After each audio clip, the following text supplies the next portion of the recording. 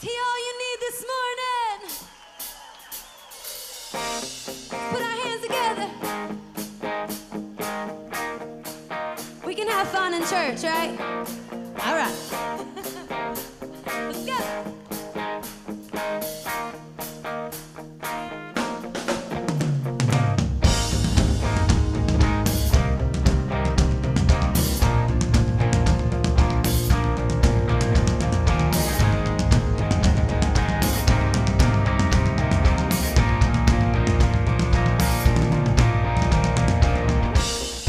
Nothing can separate, even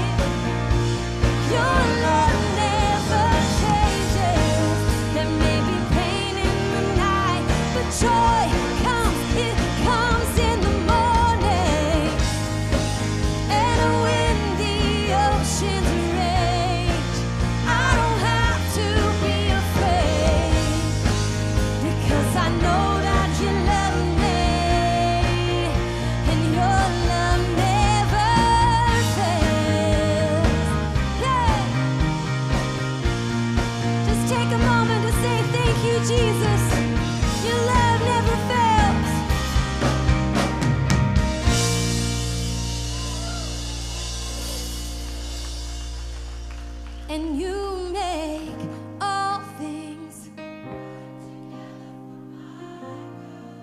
Oh yeah, you make all. Oh, we say that you make all things work together for my good. Oh, you make all things work together for my good. When I don't understand, you still make all things work together for my good. When I don't know where to turn, God, oh, you make all things work together for my good. He says this morning that you are not alone, that he's been right there with you from the very beginning until this very day. Some of you today walked in here with different things on your heart, on your mind. But as we celebrate the resurrection of Jesus Christ and how he overcame the grave, he wants you to know this morning that you will overcome, that all things will work together for the good of those who love him. That's what his word says. And God is not a God that he should lie, right? So his word is truth. When people ask me about Jesus and say, Britt, why do you believe in Jesus? Why do you believe in God? I say, because I met him when I was just a little girl. He came in my room in a moment when I was broken. My parents were actually going through a divorce, and I remember I ran to my room and I opened up my Bible and I felt the presence of God fill my room. I felt these big arms come in and hold me tight and say, I'm right here and I'll never leave you. In that moment, I felt like I've just met my best friend.